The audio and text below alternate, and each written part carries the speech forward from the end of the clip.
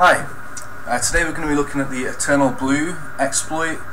So there's a module which has been written for this, for Metasploit, and we're going to use that to try and compromise a Windows 7 system, which is Windows 7 Home running as Service Pack 1. So a little bit about the exploit.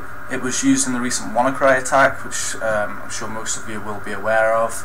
It was originally an NSA exploit, which was leaked by the shadow brokers, and it exploits an SMB vulnerability, to which up until close to the leak, all versions of Windows were vulnerable to. So you can use like Nexpose from Rapid7 or OpenVAS or something like that to actually scan systems for the vulnerability. Today I'm just going to use Nmap just to scan this Windows 7 system that we have here. I have Process Hacker and Wireshark running. I'm going to run Wireshark just so that we can have a look at the network traffic when this exploit's actually going through. So the first thing we'll do, we'll run Nmap. I already know that the IP address, well, I know it ends with 132, it's just on a local network, so it's 27, so we're going to do Nmap, an aggressive scan. We'll scan all ports, and 192.168.27.132. We're also going to export this to an XML file, so let's just call that win7.xml and run. The reason we're going to export it is because we can import that into Metasploit and make things a little bit easier for us as we continue. So I'll just, while that's running, I'll just get Metasploit booted up.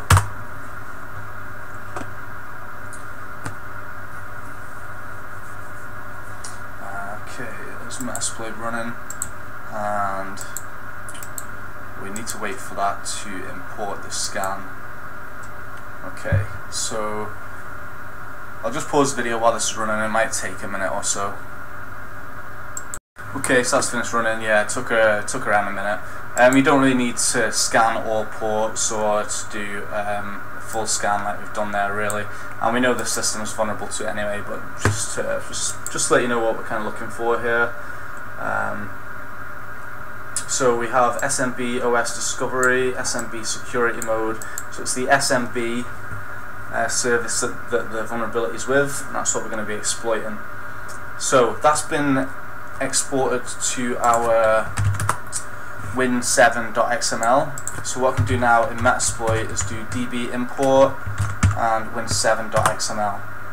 Okay, and that means we can now just go show services, or just services, and now we can see the host, which is the 132, all the ports, the services.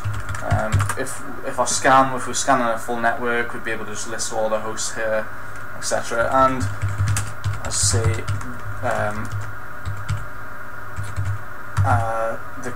the open source community did develop the module, the Metasploit module for this. So if you search EternalBlue, you're going to find this exploit, and that's what we're going to want to use.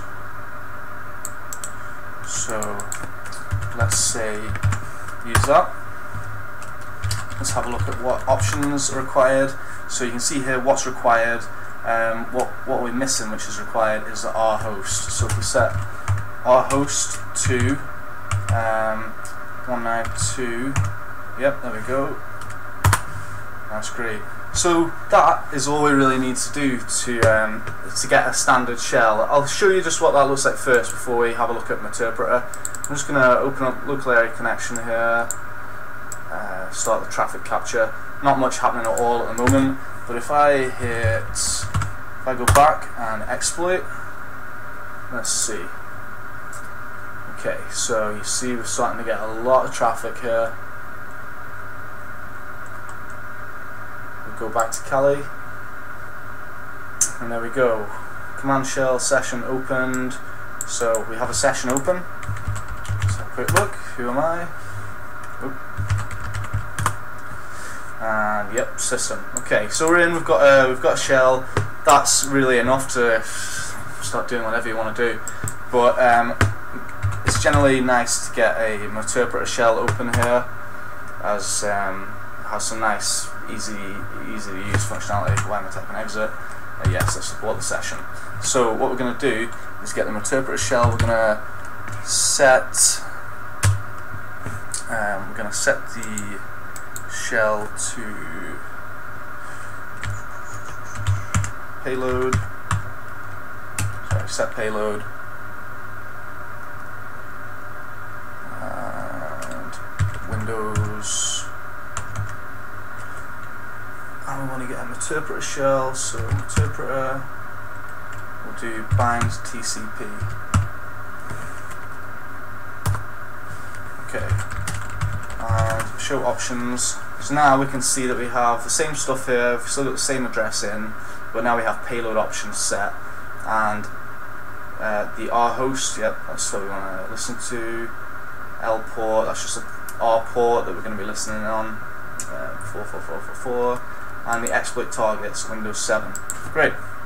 So let's try again.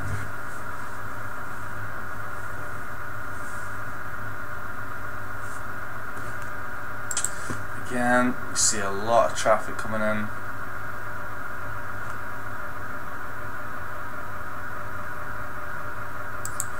Go back to Kali, and we have our interpreter shell, which is great. So there's a lot of nice stuff we can do with this. You can see if you just enter help, then you'll get a list of commands that we can try and run.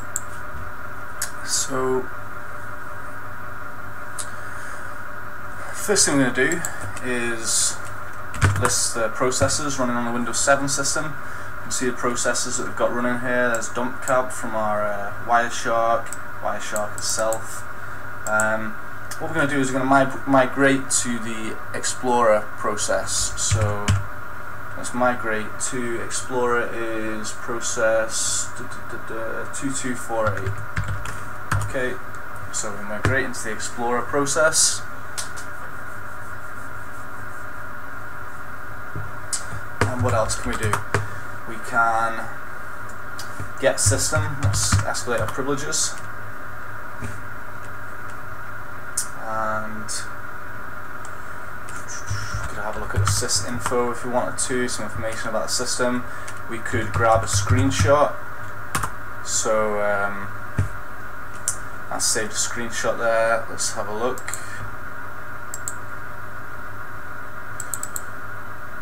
And there's a screenshot. So obviously we're running Wireshark on the Windows system, and that's what we've taken a screenshot of there. Service has been deleted. Interesting. Okay, that's fine. Delete the screenshot. Another thing we might want to do is capture some keystrokes. So you can see up here, key scan start, key scan stop, key scan dump. So let's start it. Starting the keystroke sniffer. So sniffing the keystrokes. So if we go back to this system, open up Notepad. I sure hope nobody is logging my keystrokes right now. Cool. Let's close that down. I'm going to save it. And let's try and keyscan dump. And there we go. So we can see this came from Notepad was opened, and I sure hope nobody is logging my keystrokes right now. So that's how the keylogging will work. Some other things we can do are run some post-exploitation modules. So an interesting one is we can run post Windows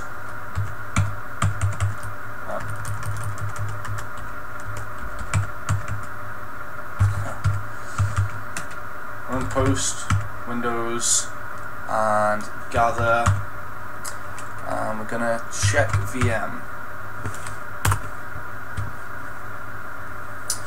Just checking if it's a virtual machine, and yes, it's a virtual machine. So if you were doing something in the wild here, if you were actually exploiting some systems, you might want to try and find out whether it's a honeypot, whether analysis is being been used, or just get an idea what kind of system you're looking at. So we can see that the Windows 7 system is running on a virtual machine. That's fine. We can also run post windows gather credentials and credential collector. So this is getting the users and their hashes on the system and the tokens. So we have here a hash for Crystal, the user Crystal, which is logged in on the other system. So what I'm going to do here is open up Hashcat. Hashcat will be able to crack that hash for us. So we want to set the mode to 1000, which is NTLM, basically for Windows sort of password hashes. We will set the action to 0, and then we're going to put in our hash and what word list are we going to use. So we're going to user share word list. So the typical one is RockU. I also like HashKiller, and there's one from CrackStation which is good as well. I'm going to set this to force because it's not going to allow me to run it, because I'm in a virtual machine. It's going to come with some error saying you need to hit force. So there we go, we'll force it. Okay, so building cache. Building may take a while. Checking for weak hashes. Okay, so it's just building the dictionary cache from the word list that we've put in there, which is a very, very big word list. I don't know how many million or billion potential passwords are in there, a lot of which are real passwords that have been taken from real breaches and have been dumped. So it's going to crack the hash, and while it's doing that, let's have a look at another post module. So we can run post windows gather and enum applications. It's going to enumerate for the applications and let us know exactly what applications and what versions of the applications we're running. So you can see I use this system for malware analysis as well, so you have a few malware analysis tools or forensic tools, which I suppose multi-purpose tools anyway in this kind of industry, and then Microsoft Visual C++ distributables. So it's stored the results there for us as well. What we can also do, pretty cool, is run post multi-recon local exploit suggester, which is going to let us know if there are any other exploits on the system that we could use in future. So if we don't set up persistence for some strange reason here, so we can easily get back in, set up a backdoor, then and the user, the victim, patches the SMB vulnerability because it was patched by Microsoft, then we're going to need a different route to get in future. So rather than going through the whole reconnaissance process and scanning and trying to find out what vulnerabilities there are, we can just try and collect the local exploits now, and here we go, the target appears to be vulnerable to this exploit. So if we were looking to come back in, we might just want to take a note of this and then come back and try and get back in future through that exploit. So that's cool. Our hash cracking is finished, and it found that the hash is catsarcool, which is the password. That's cool. That's gonna conclude the demo for today. What I'm gonna do is shut down. Operation failed. Okay, try to shut down. Okay, I should have really had a look in here as well. But you notice we migrated the process to explorer.exe. Just wonder whether there's any indication of any of the commands we've sort of been running here. This is